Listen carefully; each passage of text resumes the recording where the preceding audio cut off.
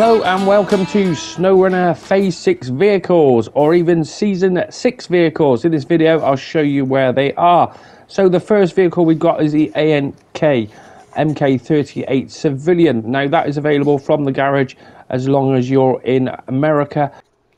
Now the Tayga 6455B is only not available in North America, and you have to finish the starting lead plank production.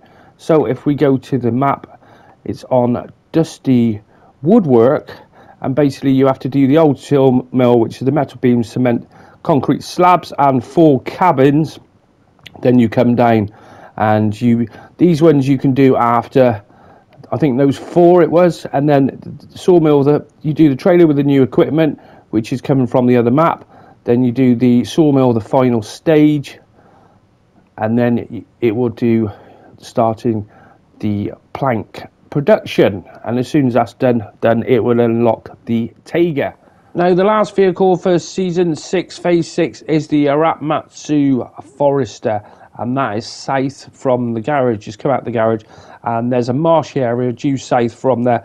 It's just in there. It does need to be repaired and refueled, and that's all you need to do to it.